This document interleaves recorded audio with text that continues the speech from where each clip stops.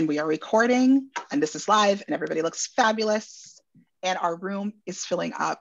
If you are here for the book launch of the very beautiful The Leaf Detective with Heather Lang and Jana Christy and Dr. Lowman, Dr. Meg Lowman, then you are in the right place. We're going to get started in a second. I'm just going to let this room populate because, believe it or not, there are over 100 people signed up to join us for this event today. So this is a really big deal. So just one of the things that I love to do just to get things started as rooms fill up is to talk about backgrounds. And so I see beautiful books behind you, Heather. Can you tell me a little bit about just like what's in your background and on your, just what's on your bookshelf? Okay, well, behind me, I have, you can see my other picture book biographies that have come out. And basically I'm in my office and it's filled with children's books. I took all the other books out years ago and the shelves are filled with all my children's books from authors and illustrators that I love. So that's where I am. I surround myself with books every day. That's awesome. I see there's a puppy in the background too. Who's the puppy? Oh, that's my puppy, Vivi. Hopefully she won't interfere today, but she's, a little white, fluffy, adorable little puppy. Well, she's not a puppy anymore. And we're about to get another one, so. No kidding. Yeah. Wow, good for you. Jana, what's behind you? Oh, I'm in my workshop. I also, along with illustrating, I make dolls and stuff, but I've got a photograph of my grandmother in her wedding dress. Aww. And a painting and some art that I did and a embroidery piece that my my stepmom did. And then just got lots, just boxes and vases filled with dried flowers and sticks and stuff. That sounds like a really inspiring space. That's wonderful. I love illustrator spaces. I just think they're the best. That's phenomenal. This is like the clean corner. No, that's a thing. Yes, I know. I'm in the clean corner of my space too, and it's not even, I know all about that. Yes. Dr. Lowman, what's behind you? So behind me is the Amazon jungle. It's a green screen, of course, and I'm standing on platform 6, which is where Heather and I stood for the picture that's in the book of the author and the subject. And of course, she and her husband came with me to this site, and I have spent 25 years at this site. So it's a beautiful, amazing rainforest, and I wish we could all go there. It's so beautiful anyway, and it's disappearing fast. So that's why this book is so important, of course. And I do have a puppy under my feet, so I hope he behaves because he's only 9 weeks old. But like Heather, we just have to do what we do in this COVID, don't we? Getting crazy new friends and things to do.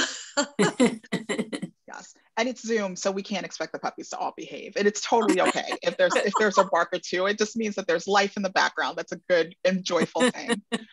I exiled my dog to another room because she will go crazy and disrupt everything. So hopefully we won't hear her in the distance.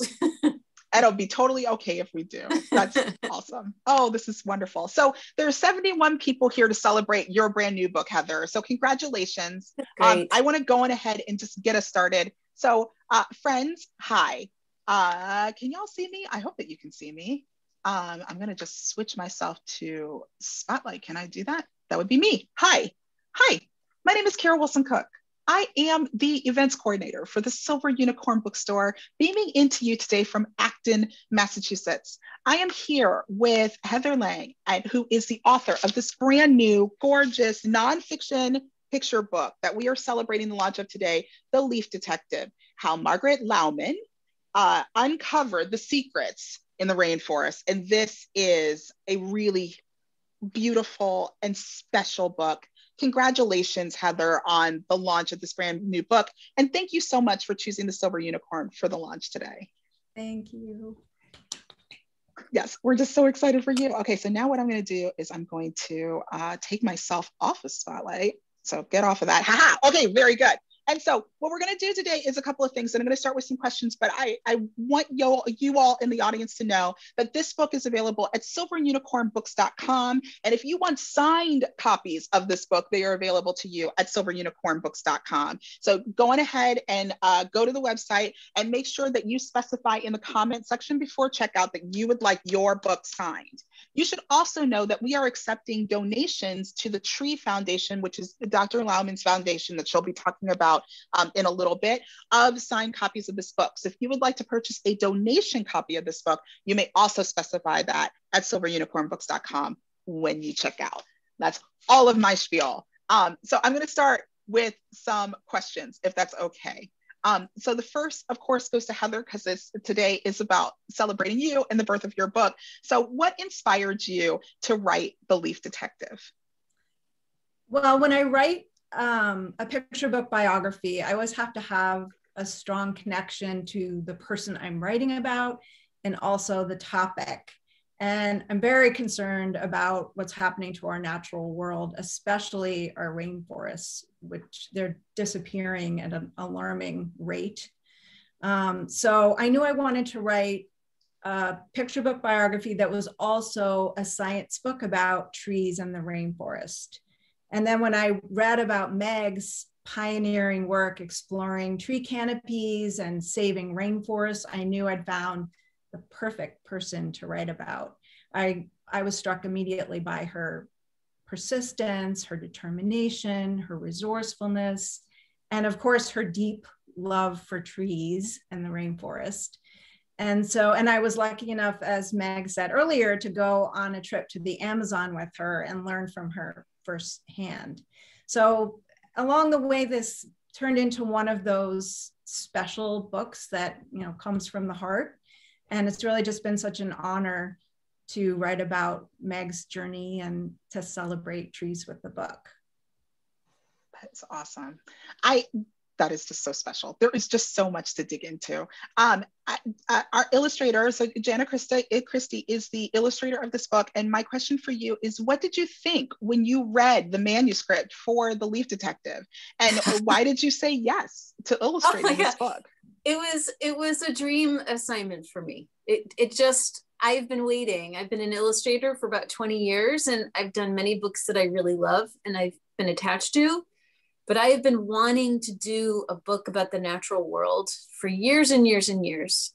So when this came to me, I literally jumped and screamed.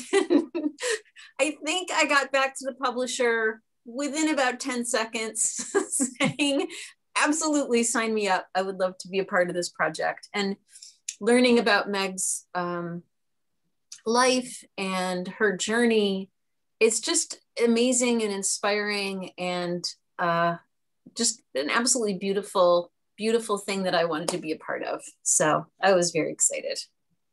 That's awesome. This is so special. This is the best. Yeah, this is the best. And Dr. Lowman, Meg Lowman, the Meg Lowman, this is such a big deal to have, the subject of the book with us during the launch. Thank you so much for joining us. What messages are you hoping that young readers will come away with from your story?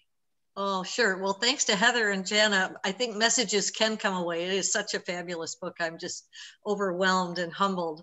The messages I hope to give to kids would be, one, that girls or boys can do anything they dream of doing, even if they come from a small town, even if they don't have some huge advantages along the way, that you just need to dream and do.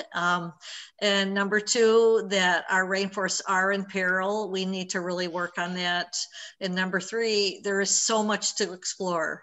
Rainforest Canopies is one where there is just so much left to do, and probably the kids of tomorrow will find new arenas of discovery, and it will be fun to see how this book might give them that kind of toolkit to think about it. This is phenomenal. This is so great. I know that y'all have so much more to talk about. I will disappear in a second. I just want to remind the audience that this is a Zoom webinar for your safety and for ours. However, if you have questions for any of this special team who created this special, awesome book. Please drop them into the Q&A, which should be available to you. You can do that anytime, and I will be back toward the end of our hour to help facilitate those questions. In the meantime, just congratulations again and again to all three of you for this wonderful, beautiful book. And this is going to be such a special event, and we're just so excited for you. Congratulations on this launch. Thank you. Thank you. All right, I'm going to disappear now. Have fun, y'all. All right. On that note, I think we're going to start by reading the book. And you'll see, I'm going to share my screen so you can enjoy Jana's gorgeous art. You will see that I've also got leaf facts. These are facts about the rainforest and trees that are sprinkled throughout the book. I'm not going to read those today because it would take too much time. So, but you could maybe look at those later if you do get a copy of the book. And also sprinkled throughout the book are quotes from Meg. And I decided to include those because Meg has such a beautiful way of expressing herself, so powerful. And I wanted her to help tell her own story. So lucky for us today, we have Meg here to read her own quotes.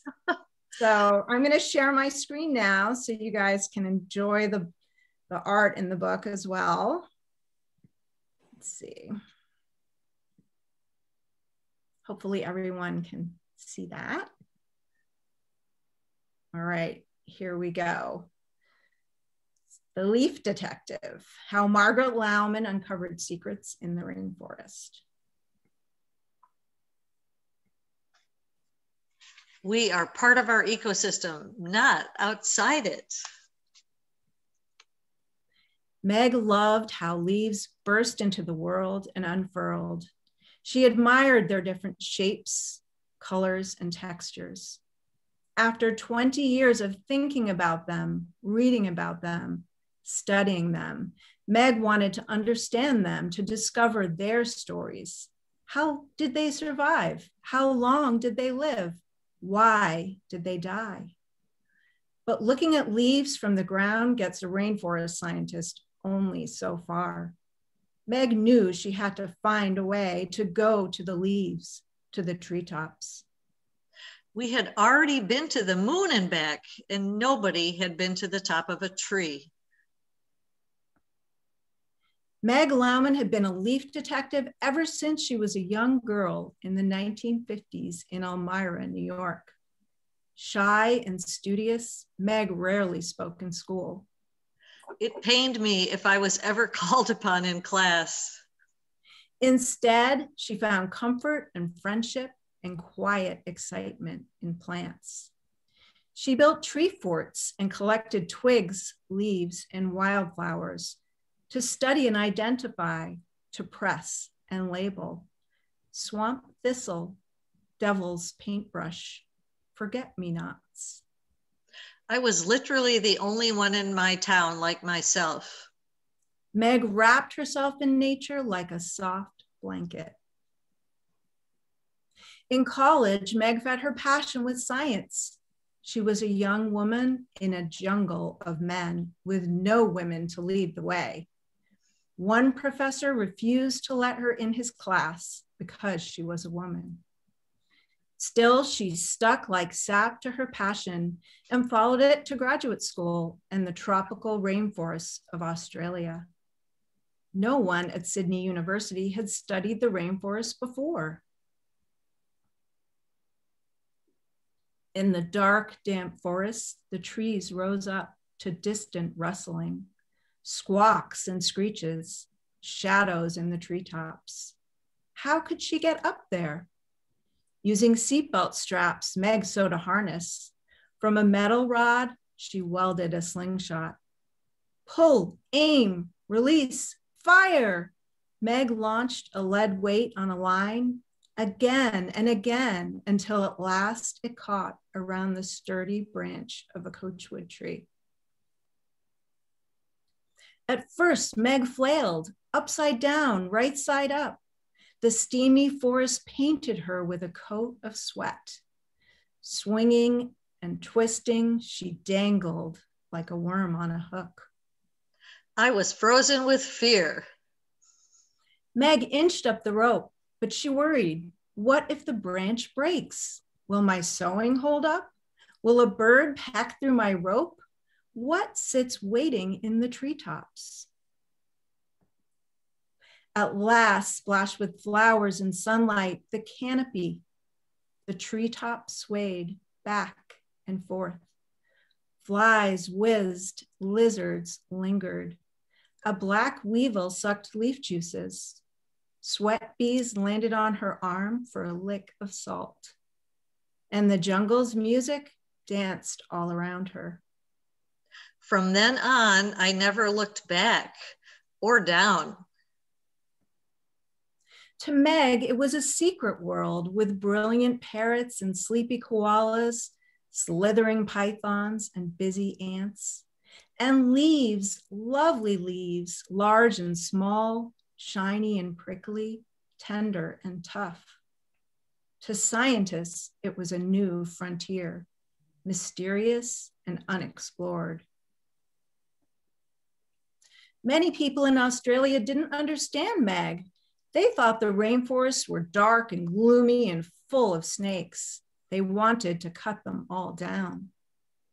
You can't do this, people said. You're a woman. Women don't climb trees. Meg ignored them. Rainforest mysteries called her to climb and discover. She climbed the red cedar, the Antarctic beech, the sassafras. She explored the stinging tree. It defended itself. Its pincushion leaves tore at her skin, and chemical hairs injected poisons with a fiery sting. Trees can't run away from their enemies like animals can, so instead they have to make a lot of defenses: thorns, fuzzy leaves, toxins. On each tree, Meg numbered leaves on different branches at different heights. She monitored and traced them to find out how long they lived. Hour after hour, day after day, she worked alone in the treetops. I found these times alone to be very strengthening, as they encouraged me to develop confidence in myself. With each new climb, Meg discovered nibbled edges, lacy skeletons, and leaves that vanished quick as a snake's prey. She wondered, what is eating all these leaves? One night outside her tent, Meg heard sounds. In the darkness, she crept into the forest. Noises swarmed around her, munching, crunching, chewing. With her headlamp, Meg scanned the leaves of a coachwood tree and discovered walking sticks and beetles feasting. To my amazement and delight, most herbivores fed at night. To insects, a tree is not just a tree. It is a salad bar, all you can eat leaves. To birds and mammals, a tree is a buffet, juicy fruits and plump beetles, salamanders and frogs. A tree is a sponge soaking up water from the forest floor and a recycler giving water back to the clouds, ready to quench another day's thirst. Meg tried to climb at night, but dangling from a rope studying leaves is difficult and dangerous in a dark forest with deadly snakes and spiders and ravenous biting ants. She had to find a better way. She brainstormed with other scientists. She thought and imagined. What if I fly up in a balloon? Or work from the edges of hillsides? Or train a monkey? Then one night at one of her research sites, she and a friend had a brilliant idea. A trail through the treetops made with ladders instead of ropes. They sketched the plan on a napkin. Meg helped invent the world's first canopy walkway. Now she could research day and night, in good weather and stormy, alone and with others. Meg loved to give tours on the canopy walkway. Now Australian people wanted to visit their rainforest. Meg returned to the United States and designed more walkways. She experimented with other ways to explore forest canopies. In Cameroon, Africa, she joined a team of scientists who launched a hot air balloon that placed a raft on the treetops. Meg couldn't wait to stand on top of the canopy. She had never been there before. In the sweltering heat, Meg struggled up the rope through the forest's understory. She wondered what sits waiting on the treetops. The heat drained her energy, and she drained her water bottles. The climb seemed never ending. At last, Meg reached the treetops and climbed up through a hole onto the raft.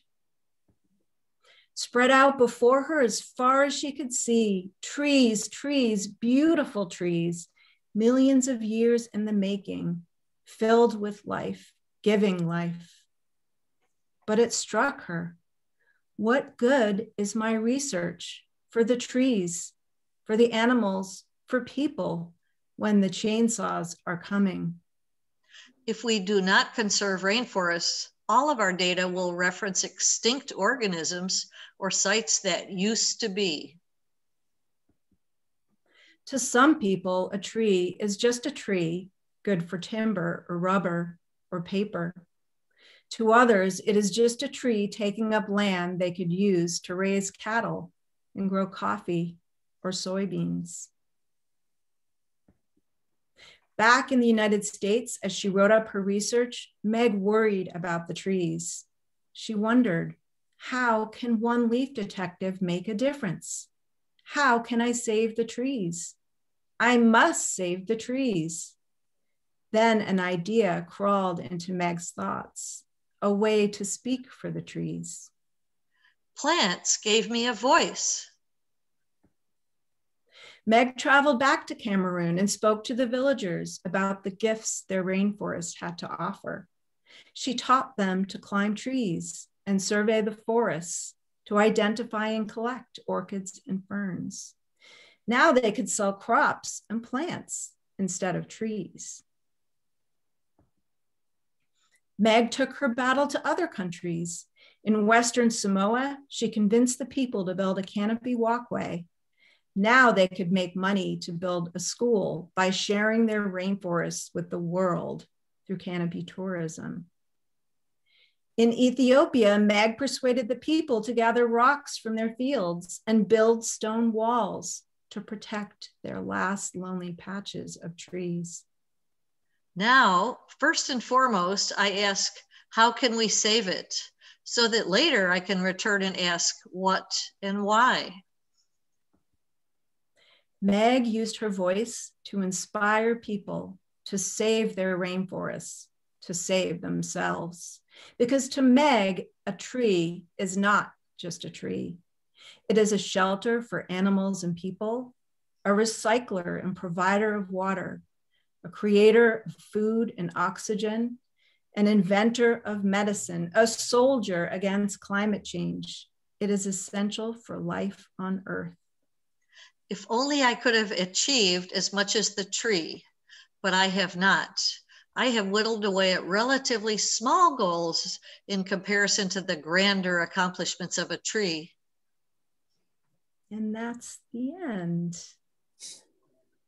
So I'm going to just show you the back matter briefly. This is, there's an author's note where you can learn more about Meg's work and about our trip to the Amazon. And in the corner down here, you'll see the picture of Meg, a picture of the two of us when we were in the Amazon together. That's my favorite picture. And then there's this amazing spread. I don't know how Jana did it, but it's a cross section of the rainforest with labeled animals and plants. And also it shares what the different, each layer and what each layer does and how they all work together in the rainforest. And that's it. So That was so fun, Meg, reading that with you. Great. I loved it. So we'll cool. have to go on the road and do all the gardens around the country. It was really neat. And I wanted to ask you just a few questions I thought people might be interested in. When I was researching the book, one of the things that really struck me was how plants shaped you and trees shaped you, and how you evolved from this quiet, nature-loving child without a single female mentor. So I thought maybe you could talk a little bit about that. Sure. I just did love plants, and I think a lot of that had to do with being shy in a rural town. It was always wonderful to go into the woods and collect wildflowers or climb trees with a couple of my girlfriends that were patient with me. In retrospect, I think more outgoing people probably study primates or dolphins, and they're much more charismatic. So in some ways, I probably picked a hard thing to market and try to fundraise for. But on the other hand, trees are that absolute brick and pillar of all ecosystems and all life on Earth. So I do think plants are important, and it is great to try to make a voice for plants and try to figure out ways to make plants the most exciting group of critters on the earth. And I'm still trying to work that one out, but your book will help a lot, I think. I loved some of the stories you told about how you were shy, and how when you were in graduate school, you had to force yourself to speak in public, and look at you now. Do you want to share one of those stories? Sure. I did mention to you, I guess, that when I started graduate school at Duke University, I literally used to throw up in the girls' room before I had to give a presentation. One professor required us to give these pretty major oral reports, and it just horrified me. And so I always was that person that did not raise my hand volunteering for anything like that. At the end of the day, I finally taught ecology in Sydney for blue collar workers. I went in and did this kind of night school thing for factory workers. And I taught over and over and over till I wasn't scared out of my wits to walk into that classroom. And of course, the people were wonderful and so nice and friendly, but it just took me a long time to overcome that fear of the public eye. But it's just such a good lesson. It just shows you how, for all of us, I think, practice, yes. Right? You just have to keep working at it and practicing. Absolutely true. Can you also talk a little bit about your research toolkit? Sure. It is crazy. I tell students that I probably spent 50% of my time developing the tools for Canopy Science because it was so new. And then the other 50% of the time actually doing the research, which is quite different from most sciences where a lot of the tools have already been developed even hundreds of years ago in some cases, such as, microscopes or the periodic table or something like that. So it's been fun for the most part, though, thinking of these ways to get into trees. And I really did want to train a monkey at the beginning, but unfortunately they weren't native to Australia. So my advisor forbid me to import them. The canopy walkway was fun. The hot air balloon was totally the most fun. And the other one, if we had about $1 million in a budget, which we rarely did, was a construction crane, and about 10 of those exist around the world now. But that is a big limitation to field biology, is the fact that the budgets are relatively small compared to perhaps physics or outer space exploration. And we're still struggling to make rainforests a priority for government budgets and scientific budgets because the need is becoming more and more critical. And I loved the slingshot story. When you told it to me the first time, I was like, you want to talk about that? Sure. It's so simple, isn't it? A little slingshot, And I did have to make my first one. They were essentially illegal in Australia, which was quite hilarious because you could buy a shotgun just about anywhere, it seemed, at least out in the rural parts of the country.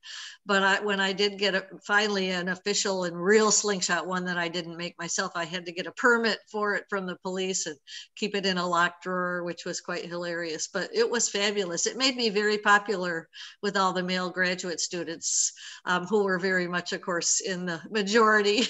So that was kind of fun. People suddenly wanted to come on my field trips and help me out because they wanted to work my slingshot. That's great. Well, do you have any show and tell for us? I do. I actually have one of the real, like these are the slingshots you buy in hunting outfitters in America. This was the one that got mailed to me that caused me so much trouble because I then had to go and get a permit. It was so much better though than the one I made myself. So it's really fantastic and I love it, of course. I do have, just as a safety precaution for kids, but climbing is like bicycling. It is a sport. So if you do technical climbing, you need a harness and safety gear, which is really important. I have this cute little harness, which is what my boys wore when they were pretty little, age say 6 and 7. I think they got their first harnesses to come to work with mom. They kind of had to because I was a single parent. So anyway, it's always fun to see. And these, of course, are much better than the ones I made myself in Australia. This has a beautiful little kind of cushion for your butt on the back. So nowadays you can get fabulous harnesses if you are so interested in getting some tree gear. And I loved your food piece of the research toolkit, the one thing you couldn't go without. Oh, that's true. And I don't have any now. I've eaten them all, I think, in the house. Oreo cookies saved my life so many times. Two reasons. One is I could give them away when I had hosts, you know, it was just kind of this amazing little chocolate energy, candy and fun. So some of my guides used to love my visits because I brought Oreos. But for me too, having that little infusion of chocolate with, of course, lots and lots of water was really life-saving because it is quite an effort. And the top of the trees is almost like a desert. It's very hot and dry and it's easy to get dehydrated and really hungry.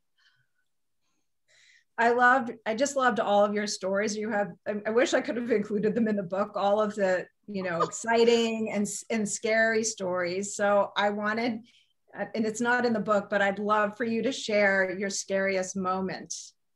Oh my gosh. Okay. When you know, I'm coming out with a sort of a high school and adult version of your book called The Arbornaut in August. So I hope I've encapsulated my scary stories in the next book that I'm writing. A couple things, of course, one wasn't scary, but I wanted to see, of course, an anaconda in the Amazon because they scared me just in theory. And one of my guides one night, I said, you know, Guillermo, couldn't we see an anaconda? And he immediately left off the boat and pulled one out of the water. He'd seen this little bubble that just indicated there was one underwater. That shows you how brilliant and wise these guys are that grow up in that habitat. So that was fabulous. And it wasn't really scary. It was just exciting. Probably my scariest moment, this is quite funny, and was in the forest of Panama. I was eating my lunch and all of a sudden I was surrounded by monkeys and they looked really angry and they started throwing branches at me. I think they smelled and wanted my sandwich. So of course I flung my sandwich away and they all scampered after it. But I didn't realize that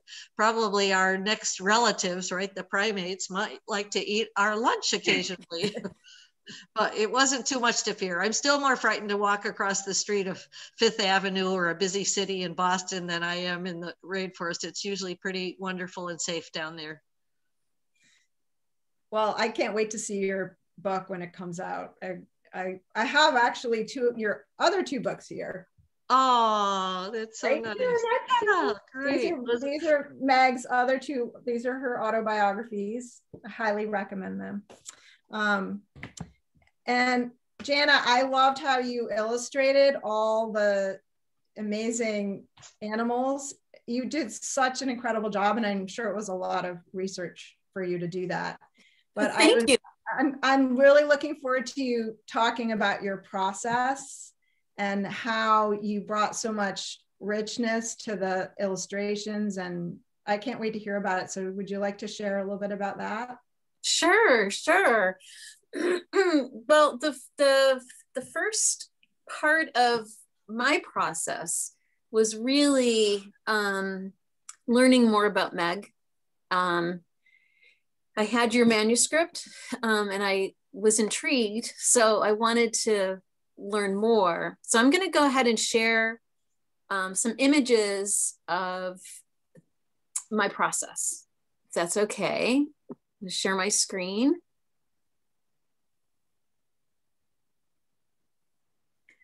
Give me 1 second.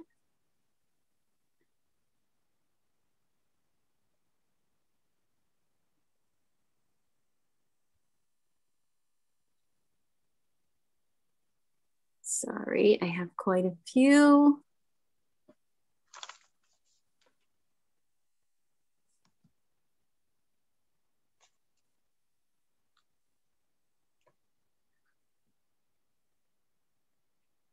All right, I'm gonna go here. So the first part of my process is after I did some reading about Meg, I go back to the manuscript and just start playing around with the actual text and laying it out. And this is a sample selection of a 2-page spread from the book. And I have a rough idea of where I think the text will be. And so that's what that looks like. And then I start doing some very, very rough sketches, just little thumbnails of where I think things will be placed. And I start sort of working through how I think the story will flow with the pictures. So for instance, this picture, I was thinking maybe Meg's words would be in word balloons. I ended up not liking that, but so this is the process of how I work all these things out. Then the next step is I started doing some very rough sketches with color. These were just meant for me, just sort of playing around and kind of getting the look of the book. Then the next process was actually working up a sketch for everyone to take a look at and approve. And this is when I started doing the research about the animals that actually live in the canopy and the region that the story is taking place in. So this is in Australia. So that was really fun. I had a lot of fun reading about everything that lives way up in the trees. Things I had no idea made their home there. And that was fascinating. I ended up flipping the page. I wanted the text to be on the left side and Meg to be on the right. And then I started slowly adding color, some background color for this page, and adding other elements. Now I've got Meg and I've got some animals and I've got some berries and some flowers. And now we're getting close to the end. I'm just adding some more elements, some more leaves. And then this is what the end result is. The final stage of the illustration with all of the leaves, all of the animals, Meg and her tree, and some light streaming through the canopy. So exciting. That is my favorite illustration. I think I was looking through the book to pick my favorite. Mm-hmm. So I can print it out and put it on my wall. And I think that one might be my favorite. How about you, Meg? Did you have a favorite? Oh gosh, I know I had so much trouble picking a favorite, but I have to say, I'm going to cheat a little bit and pick 2 things, but I love the cover because I think that simple magnifying glass and the binoculars give this sense of a scientist and a curiosity. And of course, with all the birds and cool things that you can spend ages finding is very cool. But I also love the night picture because that was, you have this little tiny person, me, that you can hardly see who she is, but the headlamp. And then this amazing view of all those leaves with all those bugs on them. And, that was such a seminal discovery for me that, holy cow, of course insects eat at night because they don't want to get eaten by birds by day. So I just, was amazed that I ended up going to the bathroom at 2 a.m. and hearing them eat at night. So I just thought you did a really great job of conveying that beautiful scene. It was lovely, but all the pictures Thank you. Thank you. I love this one. I love this one. I do too. There's my pet tarantula. I know. Harriet, darling Harriet. My boys will be so thrilled to see that. I know. That's the level of detail, which I love that you put that in there. Meg's pet tarantula. Great. Thank you.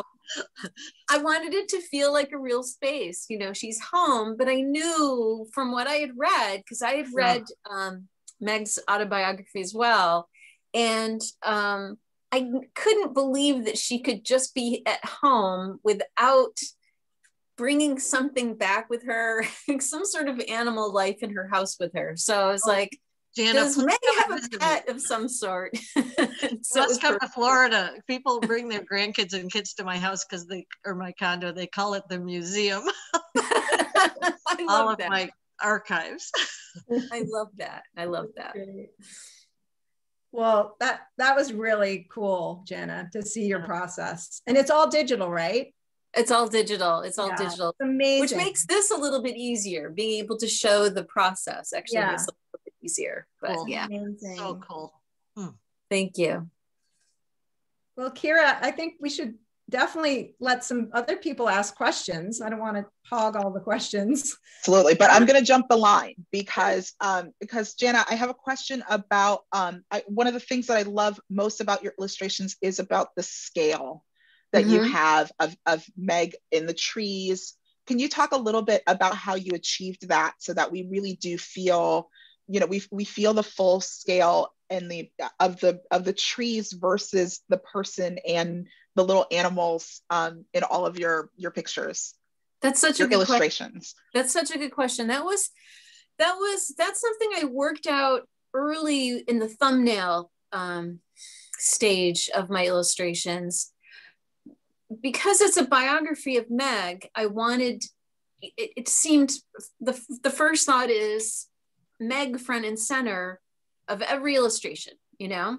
And it was like, I can't do that. It's Meg's story, but I have to be almost seeing through her eyes and figuring out how to show that scale. So, you know, basically playing around with angles, how we're looking at the forest, how we're experiencing things. So we can, you know, there are a lot of like basically like the camera, the eye is behind Meg, which doesn't seem an obvious way to do a biography, but was really necessary to be able to show the scale and to show the subject, which is, you know, also the story. Thank you for that. Thank you for letting me jump the line. Yeah, that was the big thing that I noticed. I loved that so much. Thank you. I wanted to ask Heather, I noticed that you are donating the royalties of your book to the Tree Foundation. Can you explain what the foundation is and what projects you are working on now? Go ahead, Meg, I'll let you take that one. Sounds good, Heather. Thank you so much. So Tree Foundation is 20 years old. We founded it in the year 2000 to actually build a canopy walkway in Florida where kids had never seen anything because it's so flat. They'd never seen the top of a tree. They'd never seen a view be above the horizon. And we then funded all the kids in the school districts to go out on field trips to nature, which is another thing that kids weren't doing in public schools. So it evolved to be a foundation that fosters canopy projects and education of kids, especially girls. So now we distribute books, especially to girls in science. We do a lot of Zoom programs during COVID for kids around the country. And we basically are starting a new project I'm totally excited about called Mission Green, where we're going to be building canopy walkways with the help of some of the world's most famous scientists in the most highly biodiverse forests. Madagascar, Mozambique, India, Malaysia, there are about 10 forests that are at the top of our list, thanks to the world's most famous biodiversity scientist, Professor Ed Wilson, who I might add added the back cover comment for Heather's book, along with our wonderful friend Jane Goodall, who's the primate expert. So she got fabulous reviews, and that was really exciting. So with Ed Wilson's help and a very, small group of pretty well-known scientists, I've been able to earmark these forests, and we're fundraising now to build these walkways, get women and families locally to operate the ecotourism components of the walkways so they won't be tempted to log their trees for short-term income. They'll be much happier with a sustainable income over many, many years of tourism. And then we hope also to fund student scholarships to go and explore the canopy, because we also know that nothing has been discovered in any of those countries as far as their their treetops. So it's a little bit ambitious, but we have to do it. Someone's got to do it. And of course we need to do it in 10 years. And Heather's become a big fan of saving the forests because of her own exploration in the Amazon. So I'm totally grateful to her taking part of the proceeds to help with that cause. We're pretty excited. We just got the green light, Heather, from the National Parks of Madagascar and the U.S. Embassy there to design the walkway in Madagascar. And that needs to happen quickly. 95% of their forests are gone, and it's the only home to lemurs, which are the cutest little things on the planet. So we might have to get you to Madagascar, Heather. It's on my list, actually. So that's the Tree Foundation in a nutshell, but you can go on our website, www.treefoundation.org, and you will see what happens. We're very proud of the fact we own no real estate and we don't pay any full-time salaries. So almost all of the funds people donate do go to the real deal, which is conservation of trees and education of girls and kids in science. Wow. Thank you for telling us all about that. And thank you for that. Thank you for your work. It's just so urgent. And thank you for reiterating that urgency for us over and over. We need to hear that over and over and over again. There are so many questions here, so I'm going to dive in. And if you have any lingering questions, audience, like this is the time as we get going here. And Karen asked a question that I also would like to know the answer to. What do the numbers on the leaves represent? That was talked about kind of in the beginning of the book. And can you tell us more about what that was all about? Sure. So because I was returning every month to look at every branch that I wanted to measure and monitor the health, I started at the bottom of the branch, leaf number 1, the top of the branch, say leaf number 10. So then next year when the bud expands again, I'd have leaves number 11, 12, 13, 14. So that allowed me to make data sheets and analyze the data over time, because I would have leaf number 1 in tree number 1 and height number 3, and I'd be able to write it into a computer program so that I would know exactly how long each leaf lived. And I used very simple waterproof magic markers. I even had to do experiments in the beginning. This is highly anal and technical, as scientists often are, that I had to make sure that insects didn't want to eat the ink or weren't affected by the ink. So I had to do little experiments to make sure that it was a very random thing, that insects were not affected by the ink. So that was kind of my first step, but that helped me keep every leaf separate from each other, if that makes sense. This is so cool, knowing that they would, like, of course insects would want to eat the ink. Did you find some insects that wanted to eat the ink? No, or did you? Not at all. No. They want to eat the leaf. They didn't even know, I guess, that there was ink. But, you know, and again, it's scientifically, you can do these little experiments to see if something's random or purposeful. And fortunately it was random, because otherwise I wouldn't have been able to put the ink on. So that would have made my, study a little bit, I'd have to have a big challenge. How could I recognize a leaf every time if I didn't number it? Anyway, fortunately I didn't have to think about that. That is super cool. This is the coolest. The next question is a really practical one, and one very much for 2021. Has COVID affected your travels? And when will you be able to go back into the field? No, absolutely, yes, it has. It allowed me to finish my book, The Arbornaut. So I'm excited, at least, that it gave me that time to really think it through. In fact, you can order the pre-copies on Amazon.com now. So I'm glad that that stayed to schedule.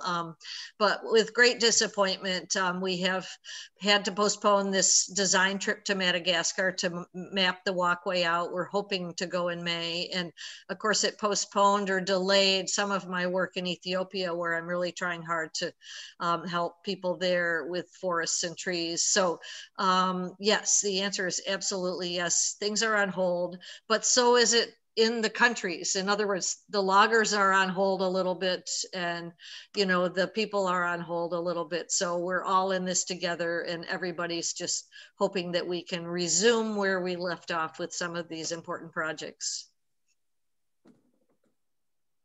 There are two questions here about just like about outside interest in the rainforest. So I'm going to kind of combine the two. So do you see that businesses are showing changed attitudes towards saving the rainforest simply as a timber resource? Like, is this some sort of like other weird thing going on? In Brazil and other rainforests, do farmers show any changed attitudes? Right.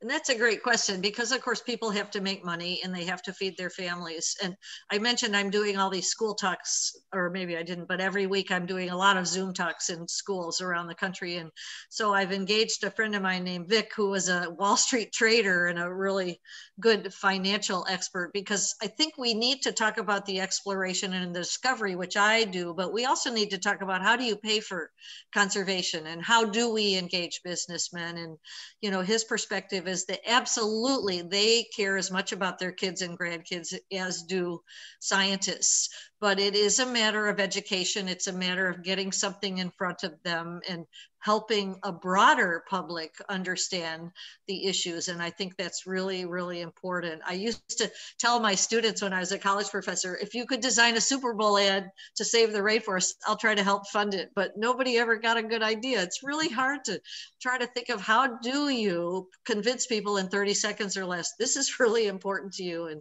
it's still a challenge, but I do think we're doing a lot better. Let's face it, the fires and disasters that we've seen are not good, but they have given people a big wake-up call, and I sure hope they don't forget about it quickly. So then on that note, so Alistair writes, the musician Sting has long been a big proponent of saving the rainforest, using a celebrity for fundraisers and awareness.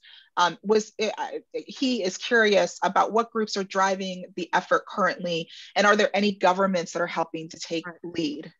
Well, if he could introduce me to Sting, I would be so delighted. And Leonard DiCaprio too. It's all about connections, you know, and sometimes I think I should just move to Hollywood, although I couldn't afford to, because you do need to network with the people that can make a difference. I would love to have Heather and me get on it in Oprah's network or something like that, you know, so that's a dream. But it is a matter of also, I think, seeking what I call diverse stakeholders. In other words, in Ethiopia, it's the priests who are the trusted leaders. And by my working with priests, I now have an amazing amount of trust with all the local communities, much more important than liaising with the government. And I think sometimes by throwing money at the governments of Brazil, we haven't really achieved much. So it's a real matter of finding out who is in the driver's seat. And sometimes it's quite different. Maybe engaging sports teams, you know, who would it be that would have that ability to really get kids to listen, to get businesses to listen. And I think in a lot of cases, it's different in every country, in every situation too. Haha, I didn't unmute myself. Yes, this is amazing. I'm learning so much. This next question is for you, Heather. A lot of your audience would love to know how you got this gig. What inspired you to reach out to Dr. Lowman? Where did this kind of get started? And how did you make this happen? Well, every book is kind of different, but for this one, I started with the idea that, you know, as I said, I'm passionate about our natural world and worried about what's happening to our rainforests. And so I started there. I decided I wanted to write a book that was a biography, but also a book about the rainforest. So it's more of a science book. And so I started with that and then just did a bunch of reading online at the library and then found Meg, and that was the end of it. I knew she was my woman. So I emailed her and luckily she responded. Actually, you'd be amazed, like almost anytime I email someone I want to write about them or I need their expertise, I almost always hear back. It's amazing. Scientists are so generous and they're always willing to help, especially with children's books. So yeah, so then we met in person and then eventually went to the rainforest together. It's really fun. Yeah, we become friends for life, not just through a book. That's wonderful. Can we, there is a question about, have you been to the rainforest, of which the answer is yes. So how did you experience the rainforest? And I ask this question as a person who has not been and doesn't always like to be outside, and even the bugs right outside my Massachusetts window freak me out. So can you talk a little bit about your experience in the rainforest and the creepy crawlies and all the wonderful things therein? Well, it was just an incredible, a life-changing experience, honestly. And I'm also a little bit, I don't really like snakes and tarantulas, I wasn't a big fan of, but I tell you, once you're there and you're surrounded by it, you sort of get used to it. And I was out there on these night walks where you couldn't really see anything except for what was in front of you with the headlamp. You could hear a lot because it's very noisy at night in the rainforest. And as you're scanning around, you're seeing tarantulas coming out of holes and little, scorpions and snakes on leaves. And, it was an amazing experience. It was a little unnerving at first, but then I got used to it and was really able to appreciate. I think the thing that I came away with from that trip, other than all these amazing little things that Meg taught me, was how interconnected everything is, from the little ants to the trees to humans, and how important our rainforests are. So I came away with just a much larger understanding of the rainforest and what the purpose and functions of trees are and how everything is interconnected. Jana, did you get the opportunity to go to the rainforest? And tarantulas coming out of trees is just, Jana, did you get to go? I have been. I took a trip to Costa Rica. Unfortunately, not with Meg, but I got to experience a little bit of what that's like, and it is pretty amazing. It's pretty amazing. Giant crabs walking around the forest floor. That was the thing that creeped me out the most, I think. Oh. I was like, crabs in the forest? That's crazy. That's wonderful. So can we just talk about, again, I'm going to skip the line a little bit. So Dr. Lowman, is there something that goes bump in the night in the rainforest of which even you're like, no, thank you? Like there has to be one thing, right? There's many more things in Boston, if that's where you live, or New York City, I'm sure that would scare the dickens out of me. Mostly it's fabulous. And of course, over time, I learned to recognize everything from a howler monkey to an owl calling to maybe if you're lucky, a jaguar roaring or something even bigger in some of the forests in Asia, like an elephant. So it's all pretty good. The only thing might be if you have a few of the locals that have had too much of their homegrown rum or something. But let's face it, you have that in the streets of the city too. So I find the sounds of the jungle fantastic. There's no better way to go to sleep than surround sound frogs and birds and insects chewing leaves. Cool. This is great. This is so great. I'm still thinking about tarantulas in the hole. No. No, let alone in the house. Not even gonna talk about that. Okay. More questions. This is a question for you, Jana. It's about the accuracy of your illustrations. Were you able to consult with Dr. Lowman? Was there ever any questions about what went into something, and if you got it right, or was it completely on your own? How was that part of your process? Well, I received very specific art direction, not with specific like insects and animals to include.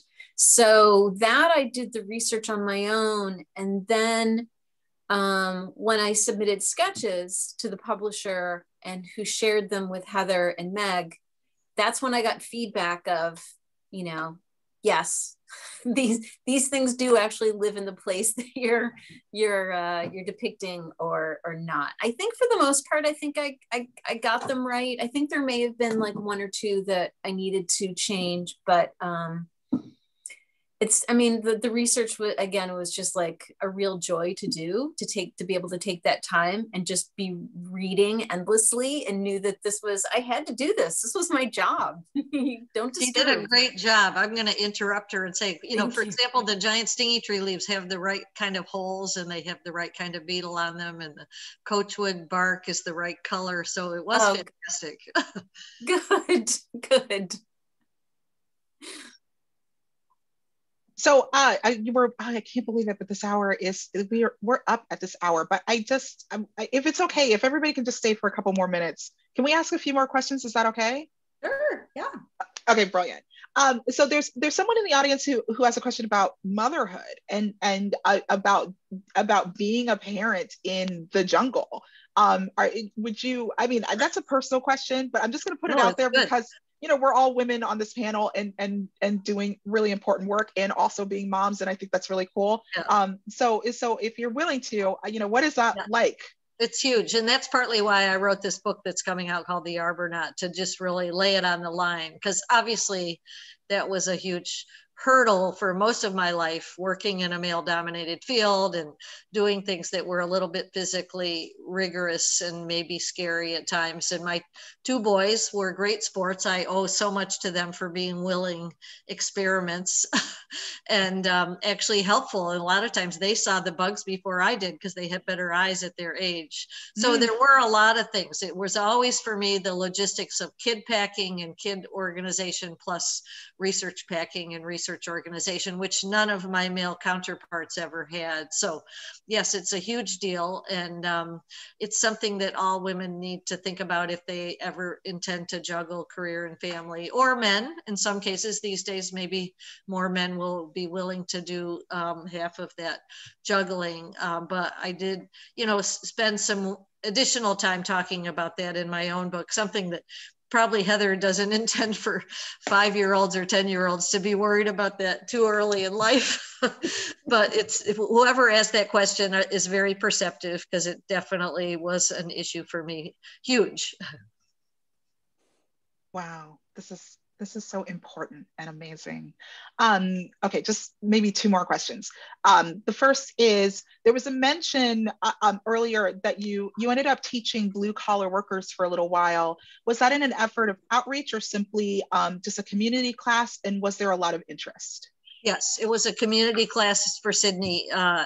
That, there was a tech college or a community college, and they were always asking graduate students to teach classes. And so I did it, because I could get a little additional income to pay for things, because graduate students are always poor, let's face it. And B, I really did value that experience with those, getting in front of an audience and trying my best to overcome my own shyness. And it helped me, let's face it, become a teacher and an educator at the same time. So it was a really great experience. I'm happy that I invested the time and energy to do that. Okay, and then the last question, and there's so many, and I'm sorry we're not going to get to everything, everyone. But the last question I want to ask, and I think that it can go for all of y'all, is, aside, of course, from reading this book, do you have advice for parents to foster a sense of love and wonder about the natural world in young children? Well, absolutely. I guess I have to say it, having been there, done that, and I'm sure the other two will agree. But I do think it's one of the most important things we can do. And maybe COVID has helped that a little bit, because parents have done bird feeders, or maybe they've watched leaves grow in the backyard because they couldn't do anything else. And if they haven't, start tomorrow, mom and dad, because I think there are so many things. Kids can look in a sidewalk crack and find something wonderful to discover, and they don't really need to go to the rainforest canopy. And I see something on your window right now behind you, Kira, and it seems like it's crawling around. Oh no, it's the fish in your tank. But I'm seeing nature in your background. I'm so excited to discover it.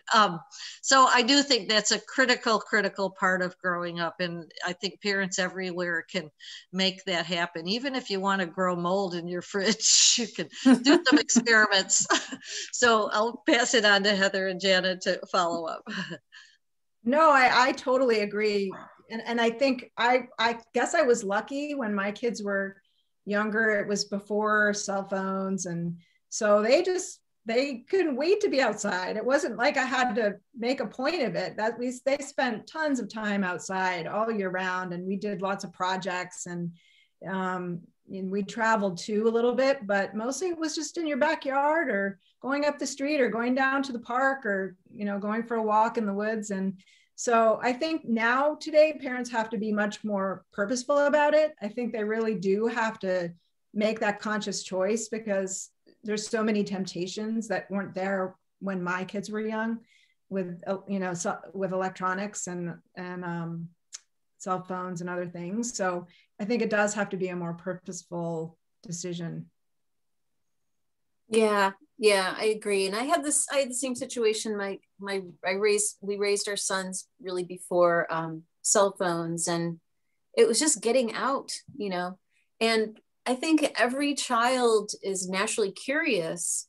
So foster that curiosity, and, figure they're going to have questions about where do bees go in winter, and, what is eating that tree and why, and find out. It's so easy to find out answers, and it always feels like, and I think my sons are 25 and we're still doing that and trying to figure it all out and make our backyard more of a wildlife habitat. So yeah, it's easy to answer the questions now. So just foster the curiosity and the creativity, I think. And books are a great place to start too. Yes, definitely. Always. Definitely. Always. So, this has been a really amazing hour. It's been so special. It's been a fabulous launch. Any just final thoughts for your audience, of which there are 70 people here? It's just wild. So any other just like closing wonderful things you want to say before we go? I do. I want to say thank you to you, Kira, and to Silver Unicorn. You guys have done such a great job organizing this. And the other thing I want to say is that writing children's books, all books probably, is really a team project. And I think you can see, there's 3 of us here that are part of the team, but there's so many more. And from my publisher, Boyds Mills and Kane is my publisher, all the folks there, my editor, Carolyn Yoder, my critique group, all those people who gave me feedback along the way and helped me work things out. My family who supported me when I was going crazy, so it really is a big team project and requires so much teamwork. And so I guess that's the last thing I wanted to leave on. I guess I'll just say what I always say when I sign off on my emails: enjoy nature. I think for everybody, take your kids to the Amazon, maybe instead of Disney World, even though I live in Florida. Buy them a nice book like The Leaf Detective, maybe instead of a new video game. But at the end of the day, my puppy just ate my stuffed water bear. Never mind. How he got on the counter and got all my little stuffed animals I was going to show. Never mind. But I do think it's important for, it's still up to parents to give their kids exposure before they are in control. So just do, and teachers too. And I take my hat off to teachers during COVID because they have so many challenges. Good for you guys if you can share this book and others. Thanks so much, Heather. What a privilege to be part of Heather and Jana's world too. Yeah, thank you. I just wanted to thank everybody here, and thank you I'm just really grateful to have been a part of the project. So thank you. Puppy's starting to eat the book, Heather. I better go. Oh no. Okay, well then I guess that this is the time to say goodbye. Listen, friends. Thank you so much, everyone. Thank you for coming. Thank you for choosing us for your launch. Friends, the silver unicorn, the Leaf Detective, there's the puppy. There's the good puppy. All right. We've exceeded our patience. Yes, I'll take her for a walk. The Leaf Detective is available at the Silver Unicorn Books, at silverunicornbooks.com or at an independent bookstore near you. Pick it up. But if you want signed copies, you need to come to our website. Make sure that you get a copy. And don't forget that if you can, please donate a copy of this book to the Tree Foundation so that even more kids can have an opportunity to experience this book just like you have today. Thank you so much, everyone. Stay safe and healthy out there. Tune in for our upcoming events. We're launching a brand new young adult book by Acton author Nicole L'Esperance next week. Next Tuesday at 7 p.m. So come see us for that and register on our website, silverunicornbooks.com. You can see the events menu or events page for all of our events. We've got events going on until June, y'all. So come see us again. Everyone stay safe in the COVID times, stay healthy, and take good care. And we'll see you again next time. Bye, y'all. Congratulations, Heather. Congratulations, y'all. You did a good job. Bye.